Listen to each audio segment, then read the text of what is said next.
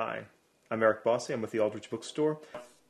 The back pages of some books, particularly older books from the 19th, 18th, 17th century, you're going to find oftentimes advertisements, which are other books available from the publisher that they gave you this book, that were available at the time of this book's publication. This is of invaluable information when it comes down to the research, trying to find out if the book that you have in your hand is a first edition, first printing. You have to look at very specific bibliographies, and that's where the research might take you a fair amount of time, because it might be as simple a case as finding out that this particular book should have 40 pages of ads to make it a first edition, first printing, and anything that has more than that is going to be a subsequent edition and worth somewhat less or a great deal less. Another important terminology is the binding of a book. The binding, of course, is the covers, and what is covering the cover.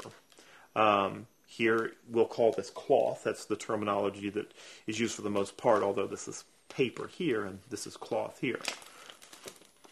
But this would be considered a cloth binding. This, as a paperback, would be, the binding would either be wraps or a paper binding. Oftentimes you'll see leather bindings offered for sale. This is a full leather-bound book. Leather is covering all of the board. And often also you see these very decorative leather-bound books where we've got some, oftentimes, decorative paper and sometimes cloth. But the spine, part of the cover, and sometimes the corners are bound in leather. And this is a little slippery terminology. I've seen these books referred to as half-bound, and I've seen them referred to as three-quarter bound.